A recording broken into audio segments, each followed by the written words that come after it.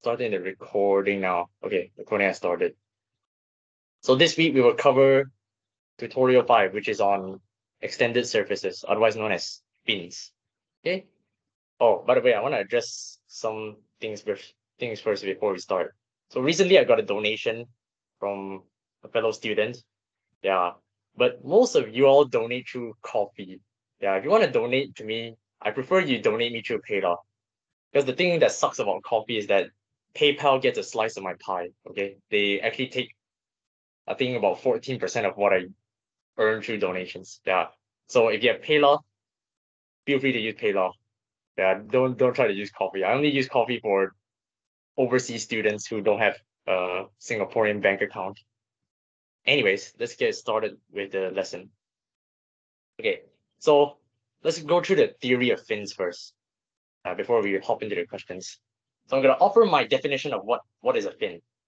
So this is not an official definition, it's just what I want to offer. So a fin is a solid protrusion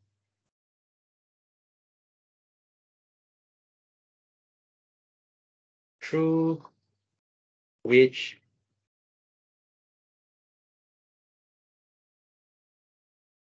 heat is conducted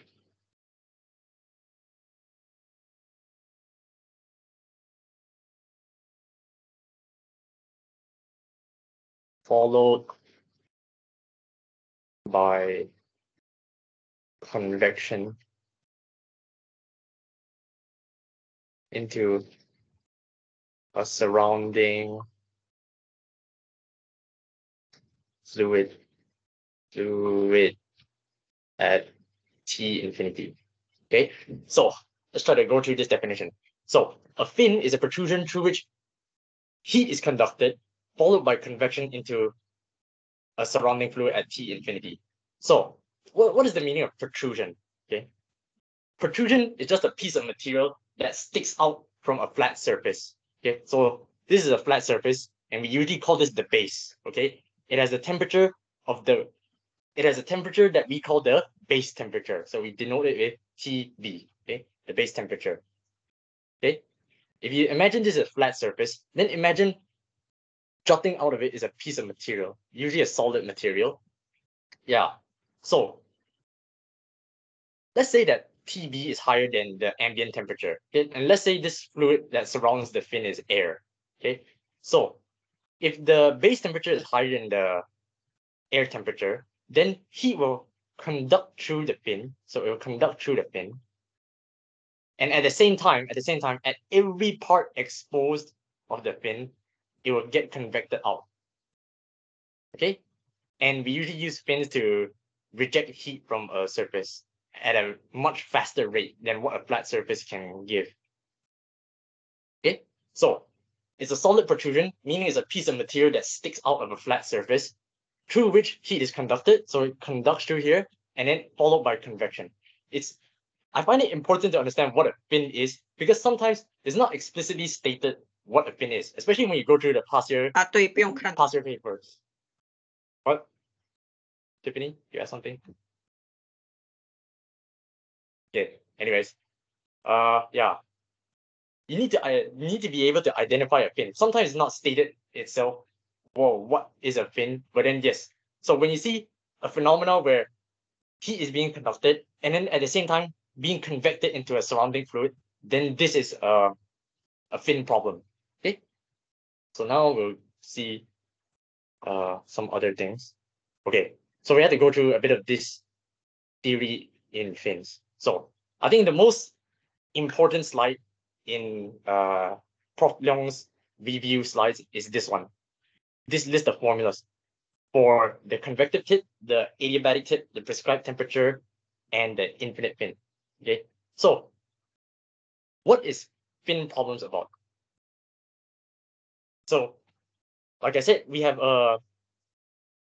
our aim is to study the heat transfer through the fin. Okay, the heat transfer through the fin. So basically, like I said in the first tutorial, in the first PTP session, most of what heat transfer wants to find is Q dot. Oh, sorry. Q dot, yes. And in this tutorial, what we'll be analyzing is a fin. Okay. And through the LAMS lecture, Prof. Long has developed the four formulas that we see in this table. Okay, so let me just go back up here. Yes. So for a normal actual fin, it is known as the convective tip scenario. Why is it called convective tip? Because in a normal fin, right? Okay, so here's a flat surface, then the fin, then the flat surface again. So this is the base. The tip is exposed to air, right? And if the tip is exposed to air, then convection can occur along the fin and also through the tip. So you see, convection occurs at the tip. That's why it's called convective tip. Okay, just think of it as the normal fin. Okay. Then what about the adiabatic tip? The adiabatic tip is a way for us to consider the scenario when the tip is insulated. So meaning to say heat transfer cannot occur through the tip. So we have a fin like this. Again, the base here. But in this case, heat cannot be rejected through the tip of the fin. So it will be insulated through here. Okay, so heat cannot escape through here, but heat will still escape through convection along the fin. Okay, along all exposed parts of the fin. Except the tip here is adiabatic, meaning to say no heat transfer. Okay, and then the temperature distribution is modeled using this. Oh yeah, I should clearly line out, well, what is this? Okay, so theta is just a defined value. Okay, you don't need to overthink this. It's given by T of x minus T infinity. Okay, what's T of x?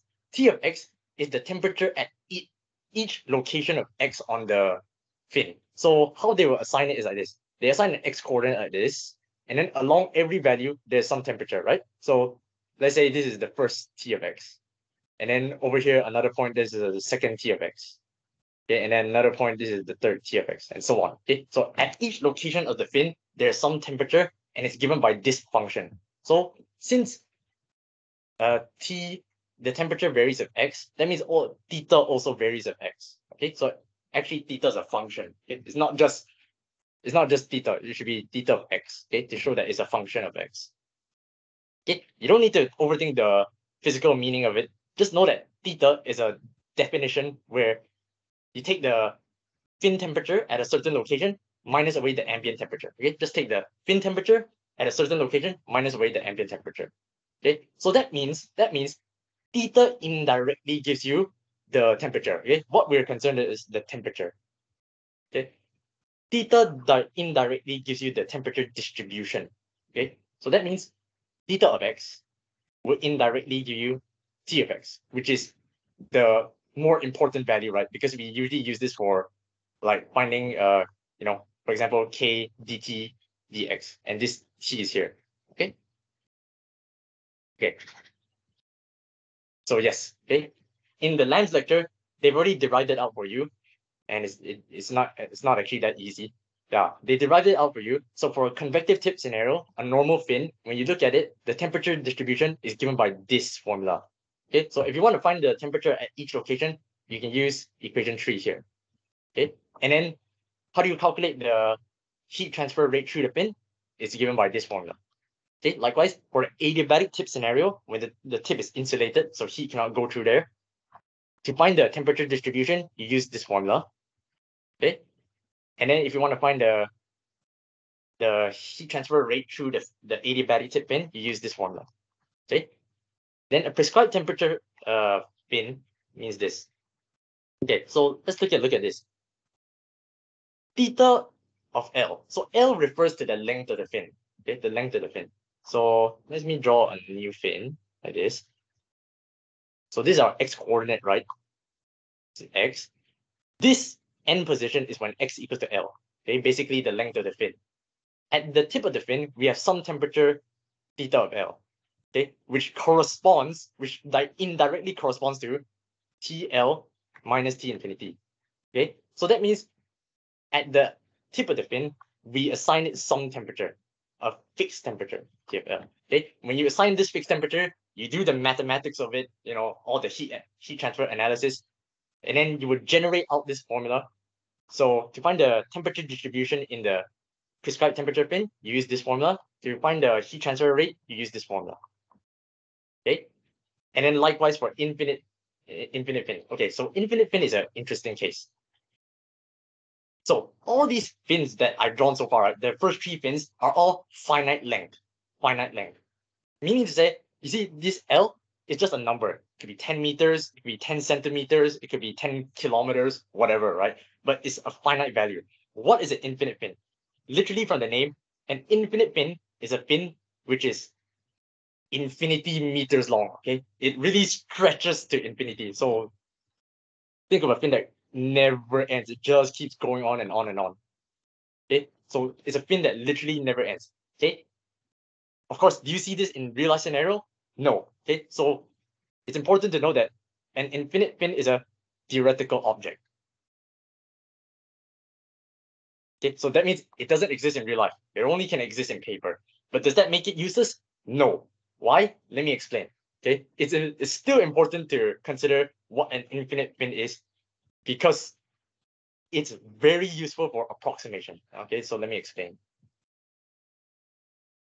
So for those of you in the chat, I'd like you to participate with me. Look at these four formulas given to you. This one, number 1, number 2, number 3, and number 4. Okay, the convective, the adiabatic, the prescribed, and the infinite temperature. I want you to tell me which of these look the most complicated. Okay, so tell me in the chat.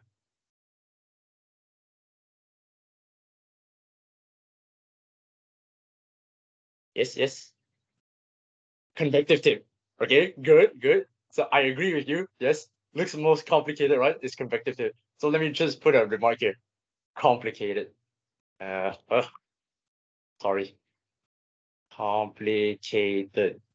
Okay, now, again, I'm going to invite you to tell me which one looks the simplest.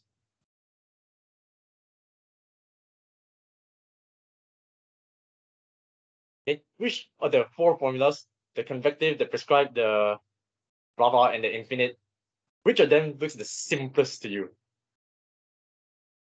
Infinite fin. Good. See? So you understand my point now. You understand that the infinite fin formula is the easiest to use. It literally looks the simplest, the shortest, and the most elegant to use. Whereas the convective tip, well, although it's accurate, it actually shows the accurate fin, like the actual fin with no, no insulated end. And that's how fins actually are. Fins actually do convect through the tip and then convect along the fin.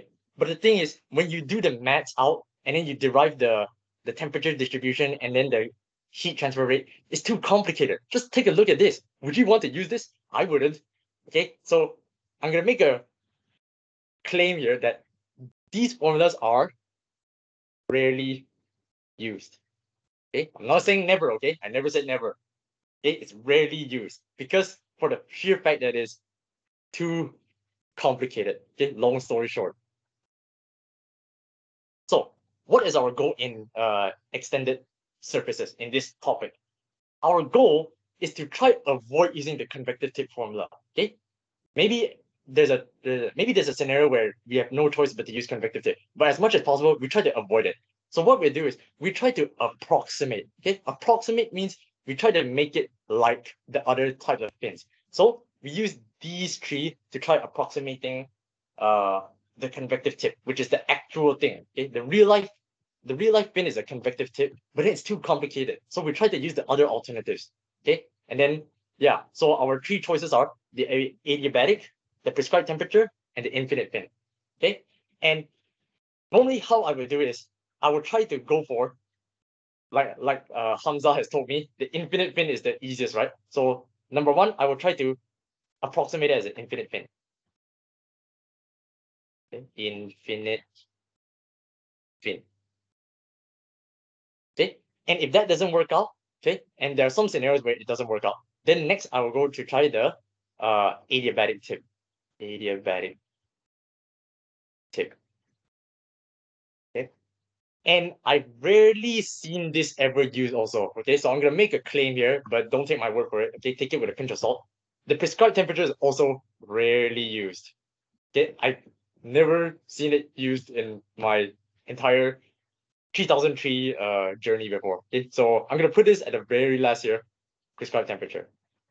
Okay, but I've hardly seen it used. Okay, mostly I'll go for infinite fin, and if that doesn't work out, then I'll go for adiabatic. But this I've rarely seen it used before. Okay, because I don't think it's appropriate to use it because prescribed temperature, uh, prescribed temperature scenario, right, only works when there is a prescribed temperature. That means you fix the end temperature at a certain value, and the question must tell you that, right? It's a condition that the question must tell you. Okay, so I rarely use the prescribed temperature tip. Okay, with that being said, let's continue with some of the formula.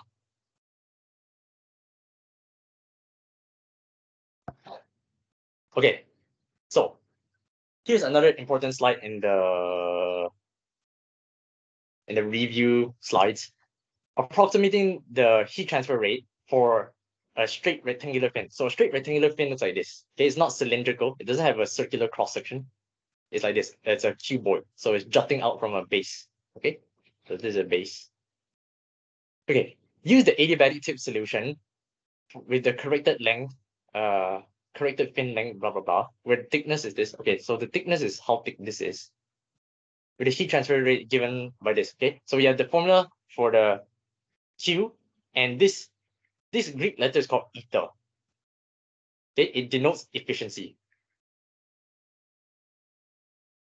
Okay, the fin efficiency, which is a different concept from efficiency that you learn in thermodynamics. Okay, yeah, this fin efficiency is a different thing. So what is this trying to say?